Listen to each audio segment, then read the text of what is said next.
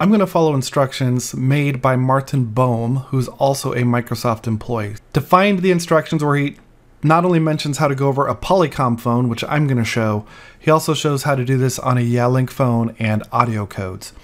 So in Bing, I'm just going to search for Martin Bohm SIP Gateway is here.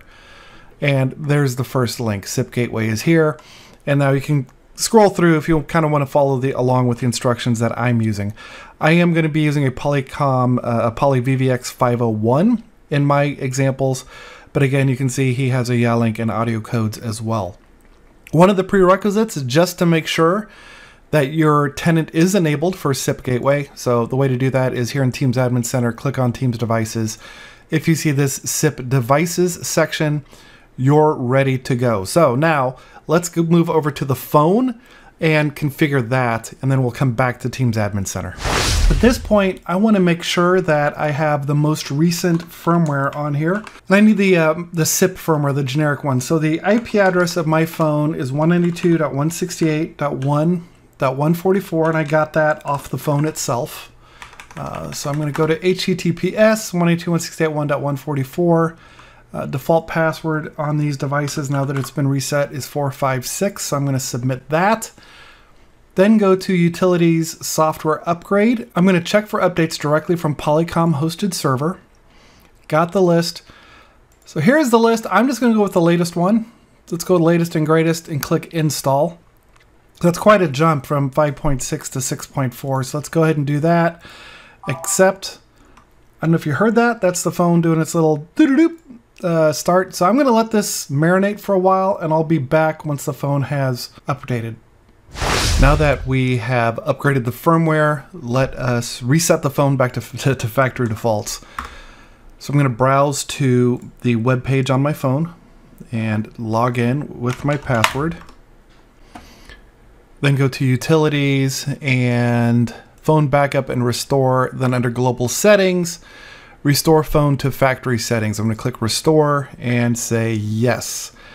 Now the phone is going through some song and dance. You heard the little warble, and it's going to do a factory reset. So I'll be back once the phone is set all the way back to factory defaults.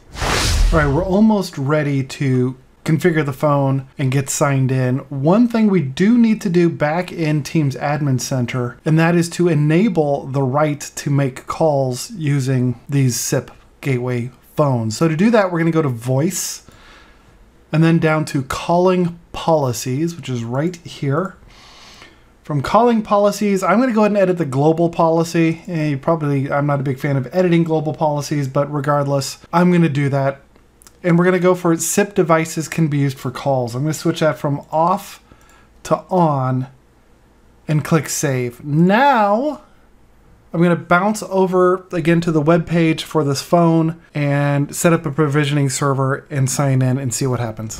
All right, let me now go to the web page on my phone. So in my case, that IP address is 192.168.1.180. And you can get this off the device if you hit the home button in the upper right, then settings, status, network, TCP IP parameters, and then it'll kick out the IP address. So let's go ahead and get signed in on this device. My password, there we go. So now we are going to set a new provisioning server, which means we're going to point this phone to a web server at Microsoft. It'll download a new firmware, essentially, a Teams firmware for this phone, which will then let us sign into Teams. So to do that, I'm going to go to Settings and then Provisioning Server. From here, I'm going to set it to HTTP. And then I have three options for the URL I want to use. There's one for Europe, Middle East, and Africa, one for the Americas, and one for Australia and Pacific nations. So I am going to go with United States ones because that is me. I'm going to change the server to HTTP. So my server address is going to be this. We can see at the front there, there's NOAM for North America. I'm going to change boot server to static, which is going to be here. Change that to static. And then I am going to save my configuration changes. Yes. And you heard the little warble. The device just rebooted. So we're going to let this thing reboot and come back and see what we got. The phone reboots a few times and then asks me to sign in. So I'm going to click the sign in button in the lower left and see what happens next. I see a screen that says sign in to a website and a pairing code. So I'm going to go to my desktop, go to that website, microsoft.com/device login, and type in that pairing code. So let me show you how that looks. I'm going to go to microsoft.com/device login as the phone told me. And now it'll ask for the code that the phone gave me. And if I got that right, it'll bring this up and I can sign in with my account.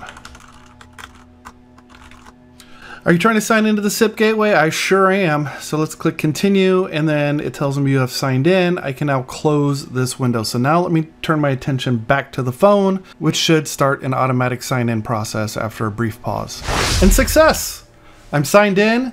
I can make phone calls. Life's good. Everything's there. So follow Martin Bohm's blog article to go through all these steps.